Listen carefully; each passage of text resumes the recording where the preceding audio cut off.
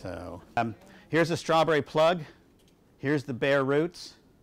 And that's also Frigo or cold storage ones where they pick them in the, I guess the spring or the fall, and they store them for about 4 or 5 months. They freeze them actually.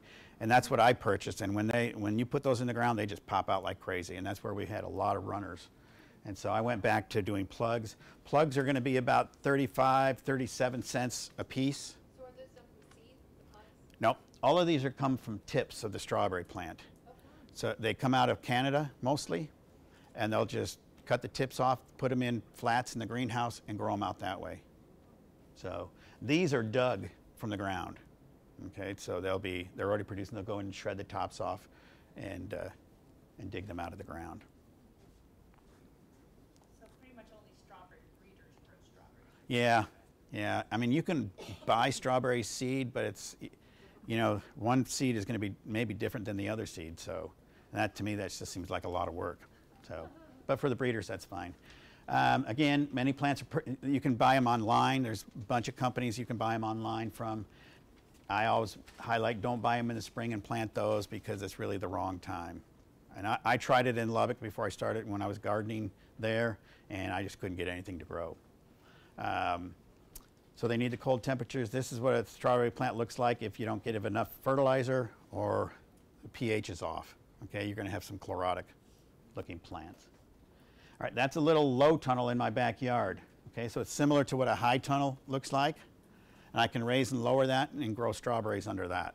So that helps with the wind protection, heats up the air temperatures, and helps the plants grow a little bit faster. All right, I have to be able to see what I'm saying. Oh yeah, this is my spring planted, and this is my fall planted. So you can see a big difference. So you can plant in spring if you want. I just wouldn't suggest it. All right, planting depth. With the plugs, it's a little bit easier than with the crowns. You just want to make sure that you don't plant too deep, because if you do, you're going to cover up those crowns, and that could cause the crowns not to grow or get diseased. So be careful when you're planting. And you also don't want to have them too shallow, because if the roots are exposed, they're going to flop around, and they're just not going to grow very well either. So it's, you know, right here is perfect in the center there, okay? All right, raised beds, we already talked about that. The good benefit of that is to let that excess moisture drain away from the roots as much as possible. And it also helps with the berries just hanging there. So that's some of my berries there. I think that's San Andreas. So a nice long conical shape. Strawberry nutrition. First couple of years, I always had chlorotic leaves until I started lowering the pH, again with the sulfur and using the high acid formulation. And I put fertilizer on once or twice a week. My plants are nice dark green, and you want to make sure that they stay dark green. So probably don't worry about over fertilizing them, because they use up quite a bit of fertilizer. Okay. Nutrients again, we talked a little bit about this. This is great because I can skip over some of these because we've already kind of talked about it. But you know, here's some different types of fertilizer. Miracle-Gro, if you have a small garden, you know, Miracle-Gro is fine. It's readily taken up by the strawberry plants. But I would probably suggest trying the Mir acid just because it's going to lower that pH. All right.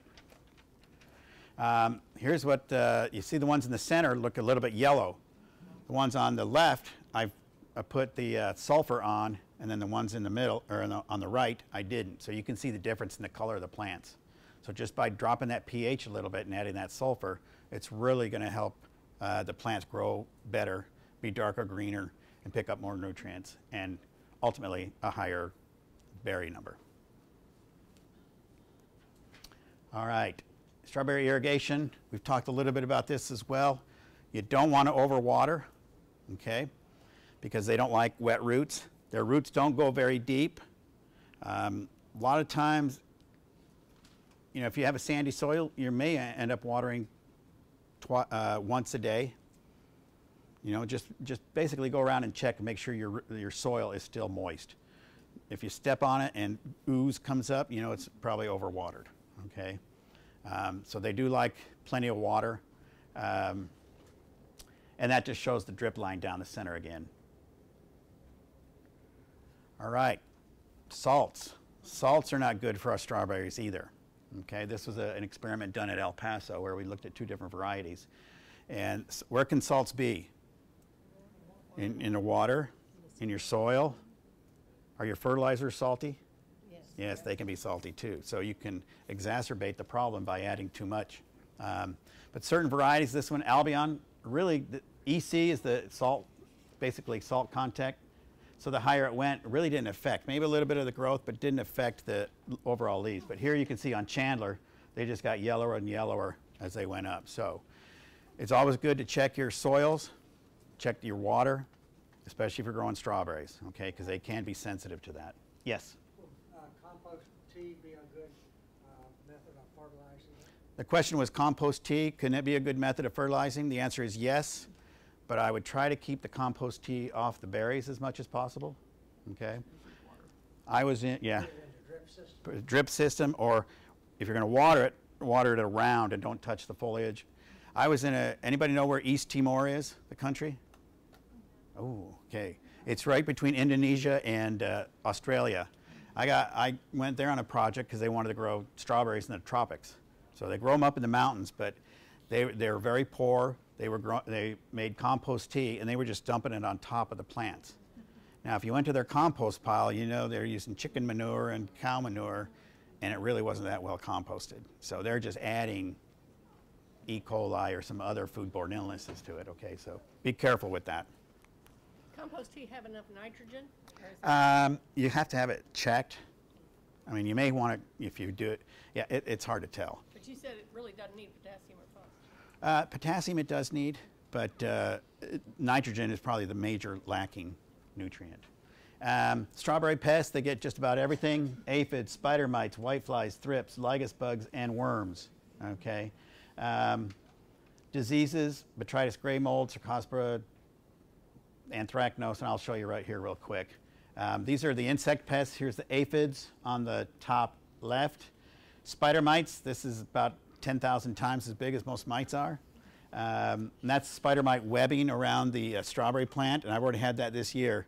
If you've got spider webbing around your leaves, you're too late.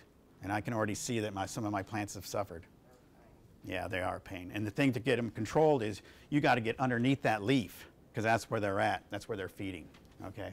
Okay, one thing, my biggest problem is slugs. Slugs can be a problem. Sluggo bait, put that around, and that does a pretty good job. Okay. Okay. So, all right. We'll go to the next one. You can see anthracnose is just those ugly spots, lesions on the berries, and that's usually occurs during wet periods. So if the berries get wet, they can get anthracnose. The other thing is, if you're in, say you go to a U-pick and they've got some strawberries that look like that, you want to make sure you clean off your clothes, your boots, and everything, because I've carried that back into my fields when I never had it before. So you need to be careful with that. Botrytis is down in the bottom. That was after a flood. So they just turned white almost the next day. Okay. Powdery mildew is just on the leaves. You may have that more down here than I would, because we're in a drier area. But the powdery mildew just primarily is on the leaf surface, but that'll slow down your plant growth and cause the leaves to die. What's the best thing to do with that? Because I had a big problem with that. There are some, if you don't want to use chemicals, there are some biocontrol products. One's potassium bicarbonate, which is actually a chemical, but it's labeled for organic use. Okay. The product's I called, read baking soda, and that's what I use. that's what potassium bicarbonate is. It's basically baking soda. So that should work, but that one only is a curative. It doesn't prevent it, Yeah. okay? And that's why we're looking at some of these other living biological products to see what they can do. All right. Vertebrates, raccoons, mice, birds, rabbits, they all cause trouble. So if you want your berries, if you wanted to eat them, you better keep them protected. And you have to secure that area too. I had grapevine in my backyard. I grew some beautiful grapes. First year, birds got them. The next year, I thought I'd be smart, put a bird netting around it. The squirrels went underneath and got them. So need to make sure that they're well protected.